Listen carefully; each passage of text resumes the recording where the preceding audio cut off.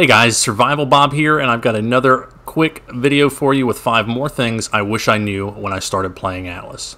Guys, we really did well with the last video. You guys seem to really enjoy it. Please hit the thumbs up button if this one helps you as well. Make sure you give me comments down below. Let me know what you wish you'd known when you started playing Atlas. Let me know if this helps you. I really do appreciate that. I've got a few more ideas for videos, and there's definitely some good stuff I haven't put in here yet. Just haven't had the opportunity. But let's jump right in and see what we got.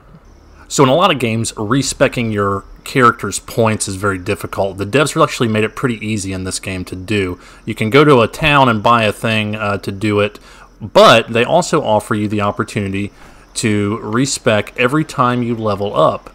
You can come in here, if you just don't tap one of these flashy things and hit on this cog, and you can respec. So you click on this, and bam, you've got all your points. So once you hit the respec, you're going to lose all your skill points, and you're going to lose all the points you've put into the other areas. So you can go back in, and you can respec these as you see fit. And you see how many points you have. I have 38, and I'm going down as I add them. So if I want to get my health up to, say, 200 and then worry about my weight after that, I can do that. So I've respec'd all of that. Now I have 736 points available that I can put into different things. So it's closed everything back out. You're starting over just like you were brand new. Alright guys, this next tip is about torches. You know, you can put a torch in your back pocket while you're riding or running around. Well, you can also put a torch on your tame's saddle. Just like in Ark. You got to put it in the inventory, highlight it, the saddle will become blue, click it, bam. Now, check that out. There is a magical floating torch right there on your tame.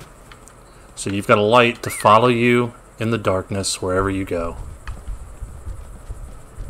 Pretty cool, huh? Now, unfortunately, the only way I've figured out how to take the torch off is it doesn't give you the option. You got to unequip the saddle. Then you've got to go into the options, go to remove, and then skin to get the torch off. Which is kind of annoying. If you know a better way, let me know in the comments down below. Alright, so have you ever taken your tame to the top of a massive cliff to take a look at a beautiful sunrise and then realize, oh, man, it's a long way down. I don't want to walk, but if I jump, I could hurt my tame or even kill him. So let's check a look at the health. Let me show you something. Okay, so we got full health, 1326. If you jump with your tame, and as long as you dismount prior to hitting the ground, and if it's an elephant, you can ride on his back, neither of you guys are going to take fall damage. Check it out. But then a cobra's going to come, and that's a different story. Get out of here, stupid cobra. I'm doing something. Alright, did you mess around with the wingsuit like Bob did and figure out you don't know how to fly it and just throw it away and give up? Well, let me show you what was going wrong. You see down in the bottom right hand corner next to the vitamins, you got those little feet? That means you're running.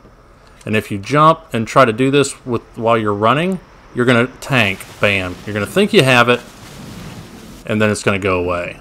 Now we're going to try that again, but first we're going to stop running first. So we're going to push in the button so the feet go away, jump, release, and fly like a bird right into the cactus. But at least we didn't tank early, right? So when you're using the glider suit, make sure you're not running, just like the med kit. No running, even if you're not moving, it's going to tank it every time. Oh, and take it off because it's stupid, and it doesn't, then it slows you way down.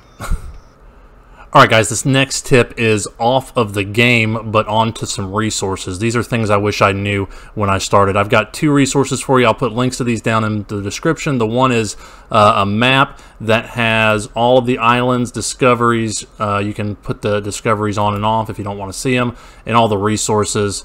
But, you know, this is great for me to plan. This is how I planned where I was going to live.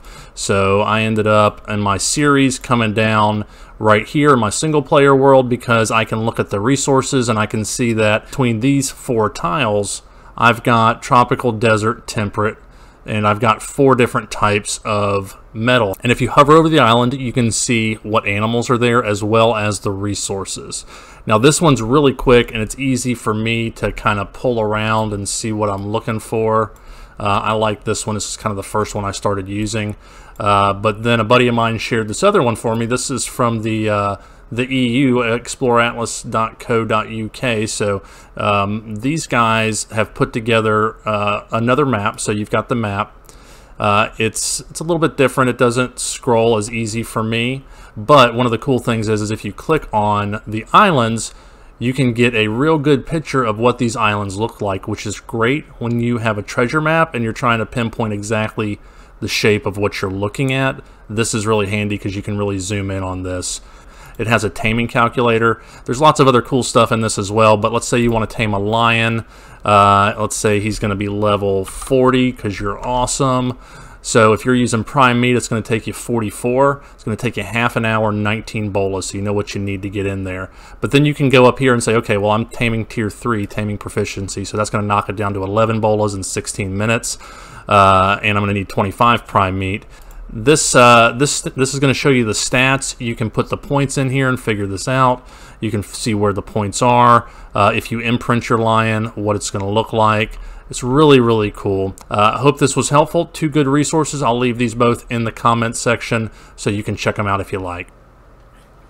Alright guys, that's going to do it for this video. I hope it was helpful for you. If it was, please hit that like button, subscribe down below for more content. Maybe check out my playlist. I've got a lot of videos going on my solo series, playing through the Atlas and having fun. Monkey, I'm sorry about those feathers. Those look like they're really bugging you, don't they? Sorry about that, bud. Well, guys, we'll see you next time. And remember, if you're going to be a Bob, have fun with it. And if you're gonna have a monkey, make sure you have a feathery hat to tickle his nose with. You weird little monkey, aren't you? See you next time, guys. You pooped on my back, didn't you? Pooped on my back. Guess I deserve that.